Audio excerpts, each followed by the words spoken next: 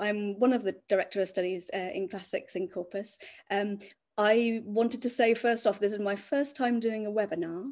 I'm obviously used to doing Zoom things, but it's really quite weird. I'm basically talking to my computer. And so I was just quite keen to hear a bit from you before I even get started. So this is partly to get you used to the Q&A functionality as well. Because as Naomi said, I'm going to be asking you to kind of interact with the talk I'm going to give. So I wondered if you could just find the Q&A button and enter into the Q&A, just maybe a name and where you are. I'm just kind of interested to see the range of places that we've got people in today. Obviously, this would usually be, we would be in the Macron Lecture Theatre in Corpus, and you can see behind me maybe the background, that's Old Court. It's one of my favourite, yeah, it's definitely my favourite court in Corpus. So brilliant, you're finding the Q&A box. So Lancashire, Cardiff, Sussex, Stamford, Kent, we're all over the place, East Lothian, Abu Dhabi, amazing. Brilliant, so great to see so many. And that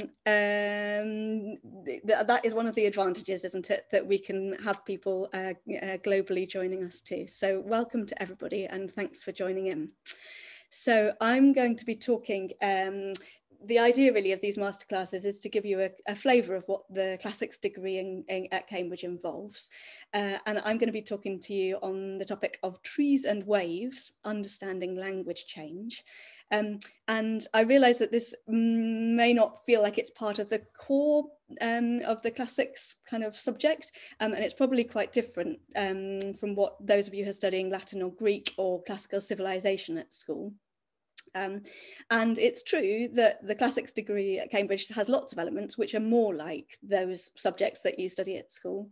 But it's also true that the classics degree at Cambridge is heavily language based. So a talk about language seemed perfectly reflective of what the course is about. And in fact, I'm really proud to be part of a linguistics department within the classics faculty that has several academic hard hitters, like our current professor, James Claxon, and our former professor, Jeff Horrocks. And I'll be mentioning various of their books as we go. So I'm just scrolling through the Q&A now. So thanks so much for all of you, a great range of places there. So I'm going to try and get to the bottom of that Q&A so I can see things coming up. I will leave questions more general, so I will leave time for more general questions at the end. But like I say, I will be asking you to kind of interact as I'm talking too. So I'm now going to share my screen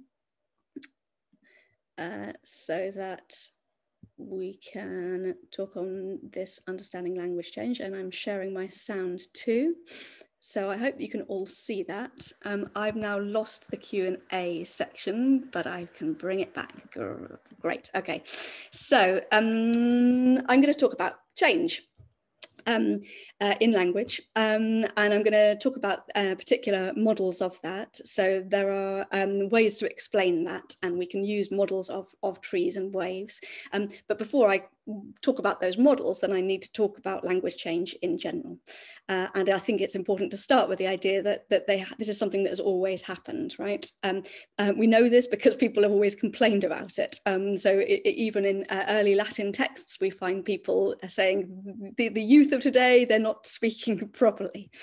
Now, there are lots of reasons for why this change might happen.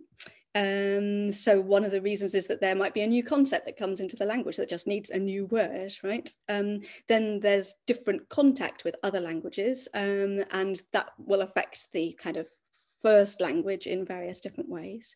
Then there's a desire to be different, and there's also politics. Okay, so I hope everybody is seeing the screen, the slides okay. And it seems like, well, nobody's telling me otherwise, so I will assume that's the case. So I just wanted to start with a nice picture of Cicero here, and just proof that people always complained, right? So I myself knew that our ancestors didn't employ the aspirate except before a vowel. So I used to carefully say pulcher, no evidence of a h there. But after some time, I gave way to the people in the way of speech and kept my learning to myself.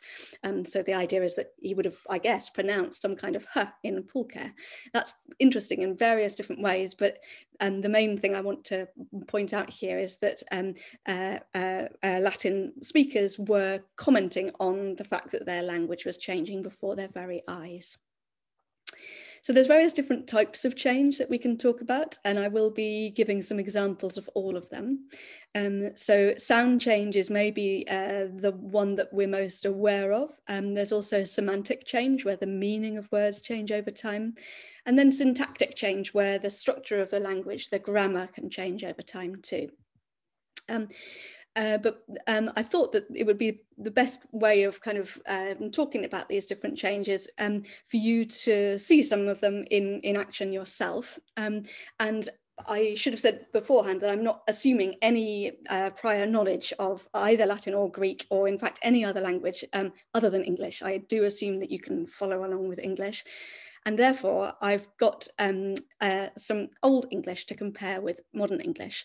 So I've got a passage from Chaucer's Canterbury Tales. This, you may be aware of this text. It's about 600 years old. So by comparing it to the translation, we can see some of the changes happening. So I'm going to play a recording of it. I hope this works. What I'd like you to do is just watch and listen to see what changes you're aware of. So I guess I'm thinking of those three different types I mentioned: the sound change, semantic change, and syntactic change. I have highlighted some of the words that I'll talk about later, but obviously if there are other words that you're noticing too, then do listen out. And so this is the chance for you to get involved. So do shout out when you're noticing things that are interesting, okay? So let me start it off. One that April, with his surest sorter, the drucht of March hath persed to the rotor, and bathed every vine in switch liqueur, of which vertue engendered is the floor. One Zephyrus eke, with his sweet breath, inspired hath in every hort and heath the tender Corpus, and the younge sonne hath in the ram his halve course runne, and smalle fooles maken melodie, that slepen al the nicht with open ear, so pricketh them natuur in her parages. Then longen folk to go on pilgrimages, and palmers for to seeken strangers to ferna halves. Okay, so I don't know if any of you have heard Chaucer being read in that kind of authentic way before, but I hope you enjoyed that. And I wonder whether you did notice any of the changes that I talked about. So feel free to enter them into the Q&A.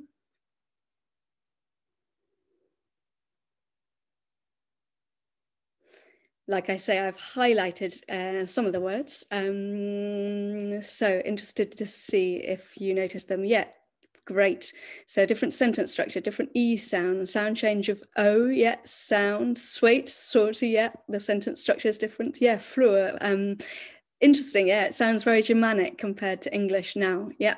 Vowels have shifted, brilliant. Yeah, different pronunciation of pilgrimages. To me, it sounded much French, more French than English, right? They roll their R's, yeah, very good.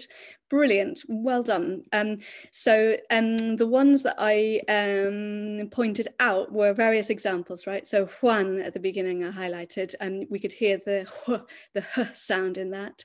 And then in drochte, we could finally understand why we spell English in the crazy way that we do, maybe, right? Then in some of the syntactic change, and then the word order that's coming out as well.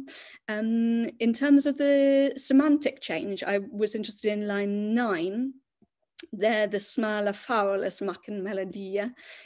Anybody got idea? Oh yes, Esme in fact mentioned that point just now, the fowlers and birds, exactly. So fowl, as in fish and fowl, right? And we have fowl as a part of a word, right? So that was an example of a semantic change where now fowl is a smaller, a narrower version of birds, right? So I thought we'd listen to it one more time. One that April, with his surest sorter, the drucht of March hath persed to the rota, and bathed every vine in switch liqueur of which vertue engendered is the floor.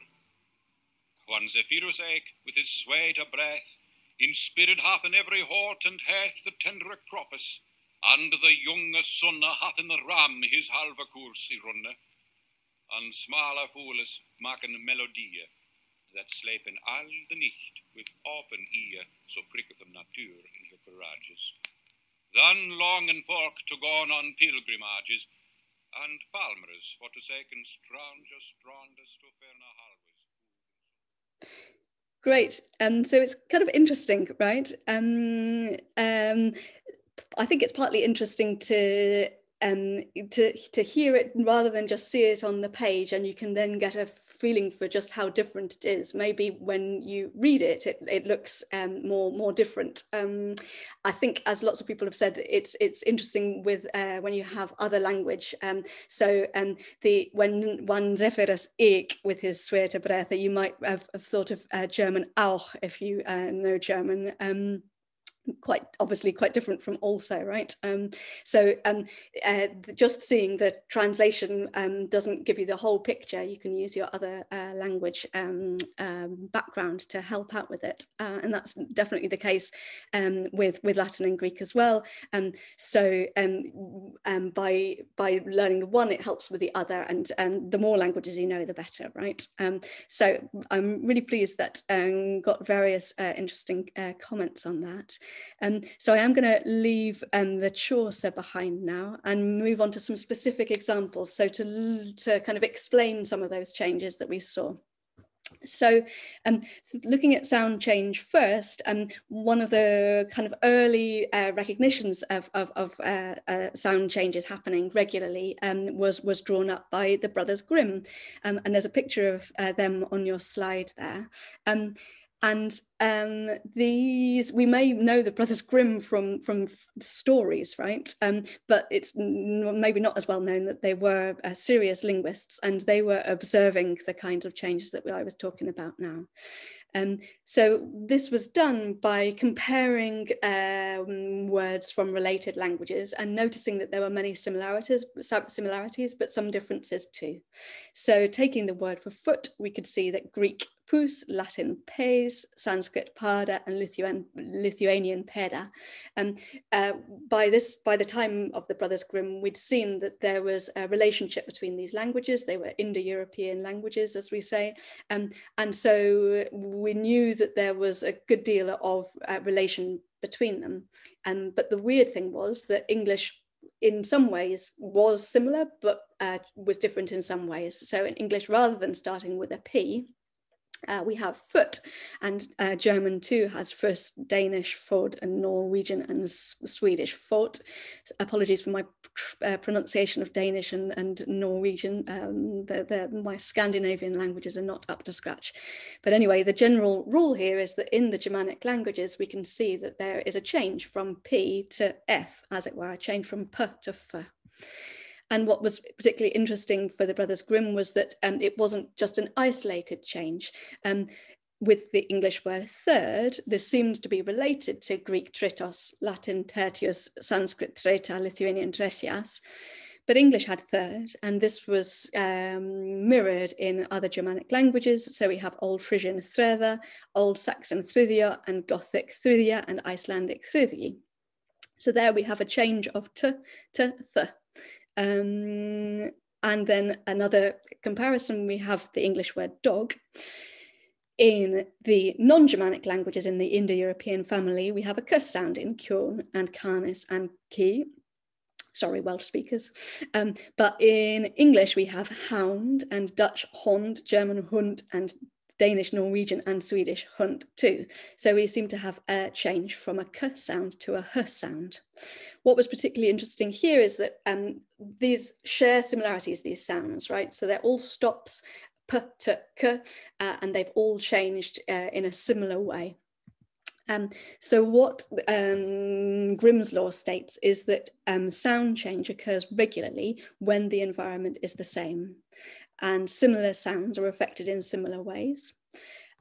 Sounds seem to affect other sounds, so we can get a cycle of sound changes. And that change can be explained, even though we don't necessarily predict it, but we can explain why a particular change would have happened. Okay, so that's the first type of change I wanted to talk about. Moving on to semantic change then, which we also saw in the Chaucer passage. I mentioned that languages change because new concepts arise, and that's certainly the case in these words that I'm going to mention now. I should have mentioned, by the way, at the beginning, I have a handout to share with you. I'll put it into the Q&A in a minute. You don't need it, clearly. You can follow along with the slides, but the handout will have some of these examples for you to refer back to if you're interested to later. So the additional words that we find in Latin, and this is the interesting case that Latin, is an ancient language. It's a dead language, as people will sometimes tell me, why are you studying a dead language? It's actually very much alive. Until very recently, there was a Finnish radio station broadcasting the news in Latin, and Latin is still a spoken language in the Vatican. Obviously, in classical Latin, there weren't the words for some concepts that need to be talked about in the Vatican today. So every year there's an updated word list where the kind of authorized words are given. So we have the word for bicycle, birota, the word for a cigarette, a fistula nicotiana, a word for shampoo, captilavium, a word for terrorist, a word for miniskirt, and a word for hot pants. So various new concepts that needed to have new words kind of invented for them. Now we can see a similar process, even if it's not published in a official word list. We can see similar things going on in English. So we can see English orange, which comes from Spanish naranja. It's an interesting one, which I might have time to go into later. Then it's not just close languages. We have anorak from Greenlandic, geometry from Greek, tax from Old French, city from Old French, and they from Norse. Obviously, the reasons that we get these words in our language from other languages is a particularly interesting feature, right? English is a real magpie in this respect. And actually, in some ways, the most interesting one there is the fact that we have they from Norse. They is a pronoun which is seen to be the most kind of resistant to change. So it's the most likely to be native, but English is so much of a magpie that it's even borrowed its pronouns from other languages. Now, there are ways that we can describe this change, obviously, and there's linguists have come up with terms to use to kind of categorize the different changes that we see. So one of these changes is amelioration. So this is moving on from just completely new words being added for new concepts, but even original words can change over time. So words can become kind of quality, their quality can change, they can become better words. So the word pretty turns up in Old English, but there it has a rather negative meaning, tricky or sly, whereas in modern English, it's normally a reasonably positive word, right? Similarly, our word nice in Middle English meant foolish or stupid. And there is, in fact, the exact opposite of this. So words can develop from a good meaning to a bad meaning. So the Old English knafa meant boy, kind of neutral, young male person, right? But that it gives us our knave, now mostly used in a rather negative way. Similarly, mistress, we still have the original sense of the head of household. In fact, another college in Cambridge has a mistress rather than a master, right? But it can also have the more negative connotation of a woman in an extramarital relationship. And then a final type of semantic change is metonymy, where a word changes. This is sometimes through a kind of part-whole relationship. So our word for a bureau now being used as an office, originally meant some rough cloth placed on a working table. So it was a type of wool, which then got changed because then the table that had that wool on it was called the burella, and then it changed to office. And then the final example of this is a pen, which originally meant feather. So if you understand the history of pens, you can kind of understand this development, right? So we saw it develop from the bird's feather to the quill to a general metal tool for writing, and it's even then developed into a writer, right? So we can talk about somebody being a witty pen. So the word feather has developed really quite a long way in its development. Now, again, just as with sound change, we can explain and draw up kind of the patterns and the laws that we see of what happens in this kind of change. So we've seen that words can be added to a language, which might show a contact situation and suggests that new concepts have entered the world. And we can also see that words can change meaning over time. But it's important to say that, again, this change can be described but not predicted. So you wouldn't have said that a word for feather would eventually be used to describe a writer. But once that change has happened, you can explain why and point to similar examples. So the final kind of change I wanted to talk about is maybe the most obscure. It's syntactic change. And as an example, again, I wanted to start with a language which we're all familiar with. So I wanted to look at grammaticalization, where words that are used with more of a more as meaning words take on more grammatical senses. So this isn't very clear. Hopefully the examples will clear it up. So we all know the verb go, and we use it often, and normally that has a full sense of motion, right? So I'm going to London, and we are kind of understanding the motion in that use of go. But we also use it as what we might say is a future tense marker, right? I'm going to eat lunch soon could be used as a translation for a future tense in another language. And it's clearly, there is no motion. I mean, I guess I am going to move from this particular location to my kitchen, but that's not really what it seems to be going on here. So the motion word, kind of a meaningful word, has developed to a grammatical marker. And it's not just, I can tell you that that is the case. We can see some differences between these two verbs, these two uses of the verbs. So in the future tense marker, we can have a change of pronunciation, and that typically is a reduction. So even if we wouldn't write it, we do say, I'm gonna eat lunch soon, right? So the original going to has reduced to just two syllables, gonna.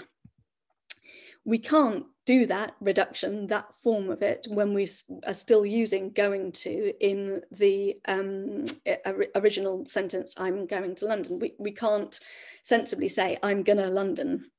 I mean, I guess we could just about make that sentence work, but it wouldn't mean I'm going to London, right, in the normal sense of that. So this isn't just a sound change. This isn't just a reduction that always happens of those consonants when they're next to each other or something like that. This is a change that is caused by it becoming more of a grammatical word and then losing its phonetic kind of size. Okay. So just to give you another example of syntactic change, this is a place where I was again keen to see some interaction. So get ready with your Q&A boxes again if that's moved away. So what I wanted to see was the answer to my question. What does the word pas in French mean?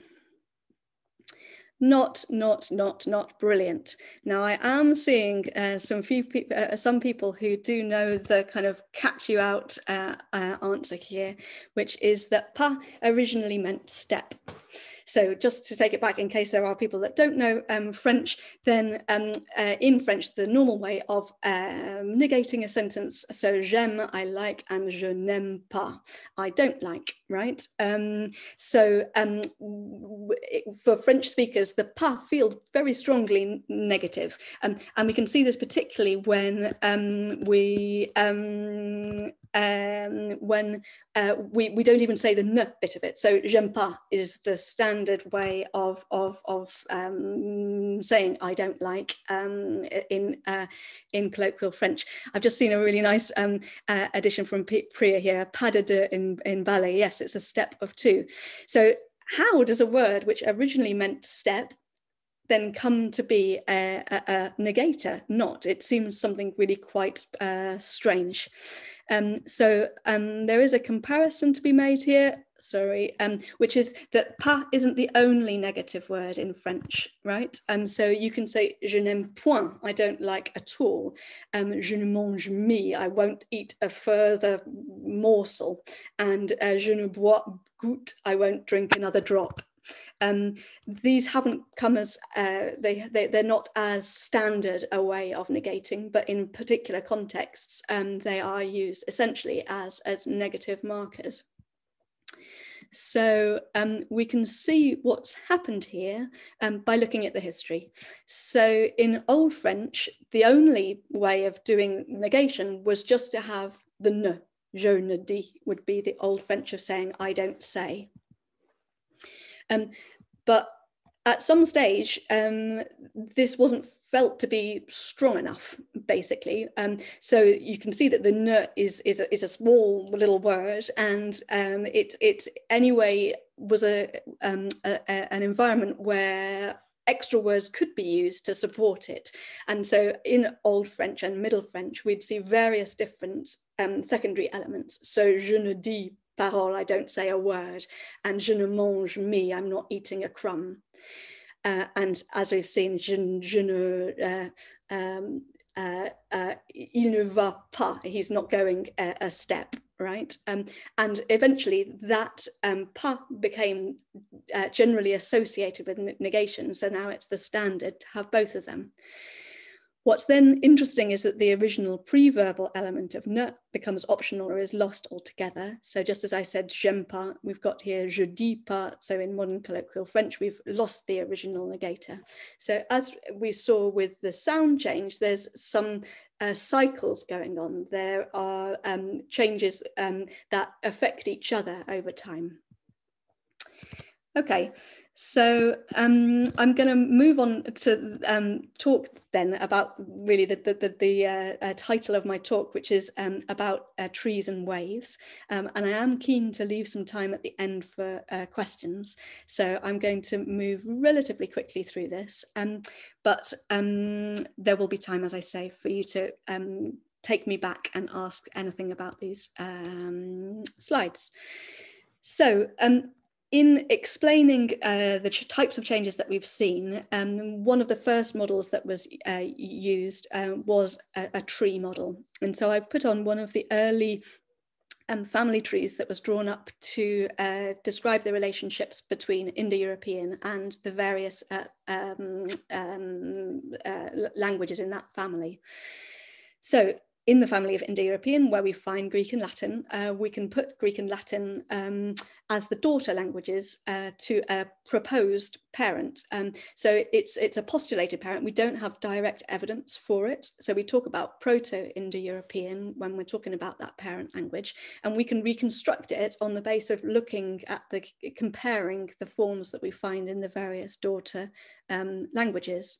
And based on their relationships and similarities, Schleicher was able to draw up this tree, which showed that various of the languages, although all Indo-European, had closer or not so close relationships with each other. So the family tree involved various kind of sub-branches. I guess what's particularly interesting in Indo-European is just how broad a spread it has. So it is Indo-European, the Indian languages and the European languages. Indic and Iranian are on their own branch, and they are separate from Greek, Celtic, Latin, and they are then separate from the Germanic languages, of which English is one. So this idea of a family tree is, of course, an analogy from biology, and it's interesting that the trees to describe the languages were being developed at the same time that trees were being used to explain other kinds of relationships in biology too. So on the next slide, I wanted to show you a rather more kind of developed slide of the relationships between the different languages. I don't expect you to take all of this in, but I just thought you might like to see that then the development into the daughter languages too. An even more complicated one here, that's looking even more scientific, right? And quite a few people, when they first do their first linguistics essay in classics, say they were surprised by how scientific it is. Yes, classics is an art subject, but there's lots of science, there's lots of theory in all of the various different elements of the course, but maybe particularly linguistics. But there have been more artistic representations of these relationships too. So I like this version of a tree that shows the rather complicated movements of branches developing into each other. And this is my favorite of all.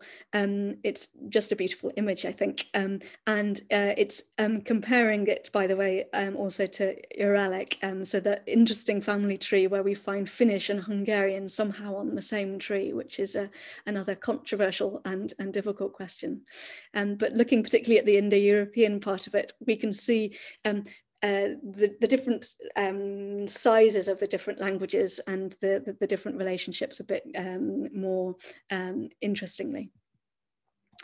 So it would seem then that a tree model can be quite good to describe the relationship that we see between these various different languages, and it's certainly something that's useful to visualize the relationship between them.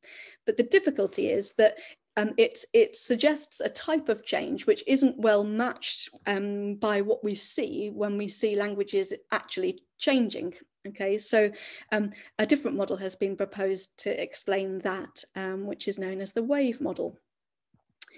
So let me see if I can bring that up. Yeah, so this is partly because we see that change is gradual and not abrupt. So it's not as if speakers of Greek saying pous suddenly woke up one day in Germany and started saying fous or foot instead, right? Instead, there is this gradual change over time. We've also seen by studying languages in action that it doesn't affect all words at the same time. So although Grimm talked about all P's changing to F's, as it were, or P's changing to F's, and although we can say that historically, when we look at languages as they're lived and spoken in the moment, we can see that not all of the examples of a P sound would change to F at the same time. What's been particularly interesting is seeing how change affects different speaker populations at different times. And this is a branch of linguistics known as sociolinguistics. Sorry, there was one final point I wanted to make there. So yes, that changes do not always complete. So again, although the Grimms said that all P's would change to F's, in fact, we've seen some examples in change in action where some relics have remained of a previous stage of the language. So this gives us some kind of problems with saying whether the tree model or the wave model is better. So what we can see is that the tree model suggests that there are nice clean splits between the different languages, but there are some problems. So distinguishing between a language and a dialect just isn't clear. If anybody knows the languages and dialects spoken in France, for example, we can see dialects that are mutually intelligible with Italian and dialects that are mutually intelligible with Spanish. And yet some of them are described as French dialects and some of them described as Italian dialects, and that seems to be a political decision rather than a kind of scientific decision. It's also difficult to say when a new language has been born. So this idea that there are Germanic languages that have then split into German and English, say, well, at what stage did English really become English and separate from German? So I'd like to conclude on a kind of conciliatory note, really, and suggest that maybe the different models are useful and both true in some ways at representing what we have, but they're trying to represent different things. So we can use maybe the tree model historically to look back how languages have are related to each other now, but when we're talking about how a language is actually changing in the moment, then a wave model might be more accurate. I might point out in my favourite picture of the tree that it's not as kind of clean cut a model as the original diagrams kind of family trees are. And so here we can think that, well, you know, trees too, the branches start off as a shoot. And so maybe there is more to the tree model than we might have originally thought. So that's all I wanted to say on the topic, to give you some time for some questions. I've put some of the books that I've referred to during the talk on my final slide, along with some others that you might want to, if there's been something that's interested you there, then you can follow up in those books. So I'm going to stop sharing the screen, and that will then enable me to see the Q&A more easily. I'm going to put in the link to my to the handout that I mentioned while you gather your thoughts.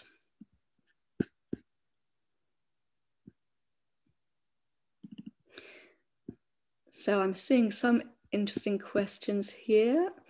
Would French be a dialect or a language? What are your thoughts on gendered language? Where does Arabic lie on the linguistics tree? How do you think literature impacted on the evolution of language? Wow, it's such great questions.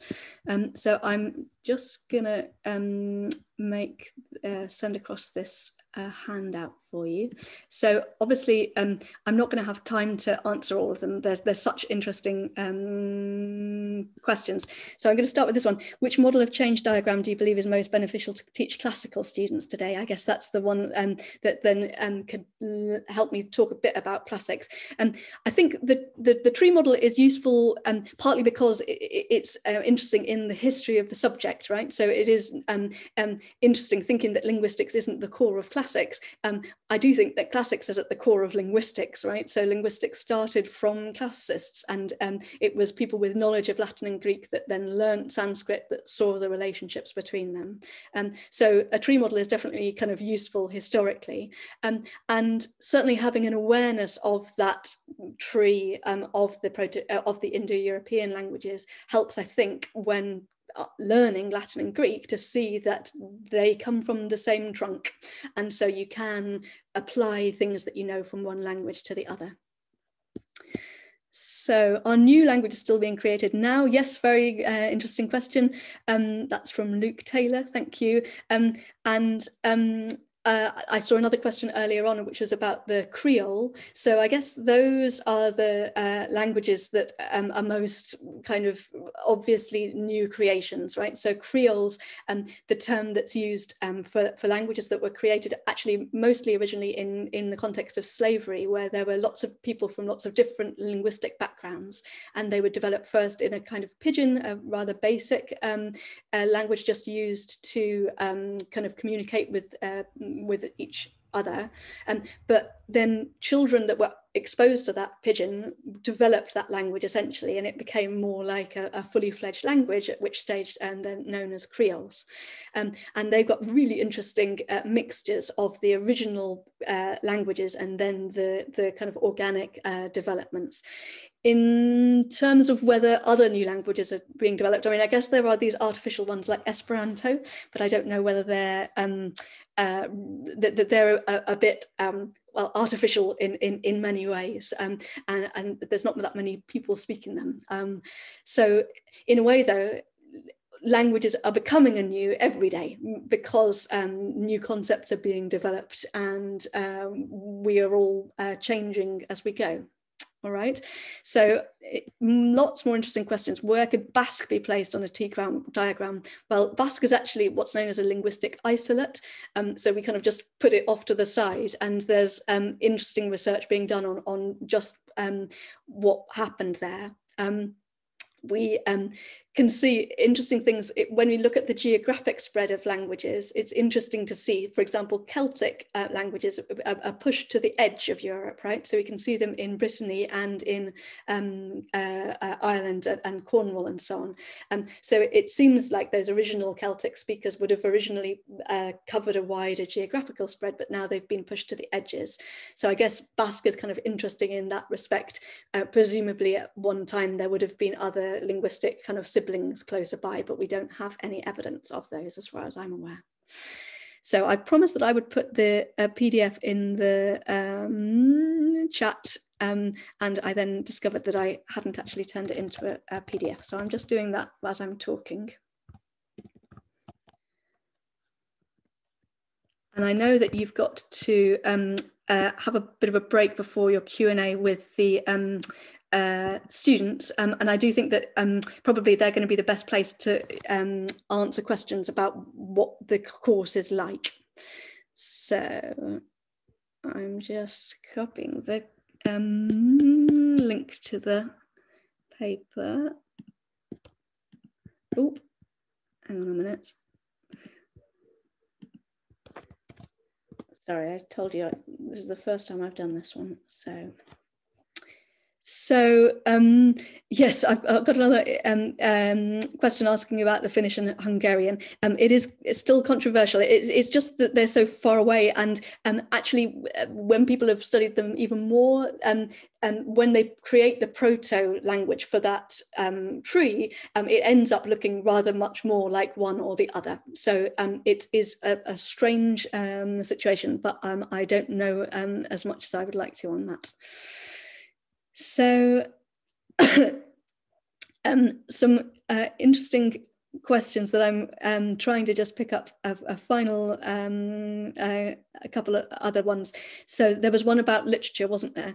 And I've seen one related to that. So Rui is asking, how does the written form of languages affect their development? And I think that's a really interesting question. So particularly looking at Greek and Latin. And it's obviously a difficult point as a classicist, because many of the changes that I've talked about, we only understand through really having the recording, for example, of the Chaucer helped, right? But there are ways that we can understand the language even without the recordings. So there's evidence for how Greek and Latin would have sounded, partly from what people would say about it at the time, partly from the effect of certain sounds on neighbouring sounds, and then partly looking at other languages. So we can see that Latin borrowed Greek words in particular ways, and so that gives us even more information.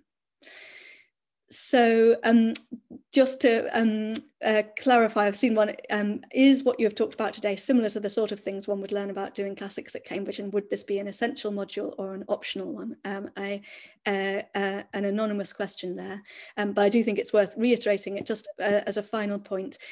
Linguistics is optional, so the languages are compulsory in the first 2 years of the 3-year course and the first 3 years of the 4-year course. Set texts are compulsory throughout, but in the final year you get to make up, it's a great year, you can kind of make your own program basically with 4 papers that can come from anywhere, and you can also borrow papers from other faculties, which does include the linguistics faculty. But in addition to that language work and literature work, there are kind of optional subjects, so linguistics, history, art and archaeology, and philosophy. And of those 4, students study 2 in part 1, but before then are given the opportunity to explore them. And so in the first term of the 3-year course, anyway, in Corpus, we encourage you to do an essay in each one of those, and one of those is linguistics. And I think it's interesting, like I said, that it's kind of quite different to what many people think a classics is, but when they come to the lectures, they realize that we're all linguists, right? And so there is something of interest. So I hope that you agree with this talk too. It is definitely time to go and have a break. Have a great time with the students. And if anything else comes up, then feel free to email me.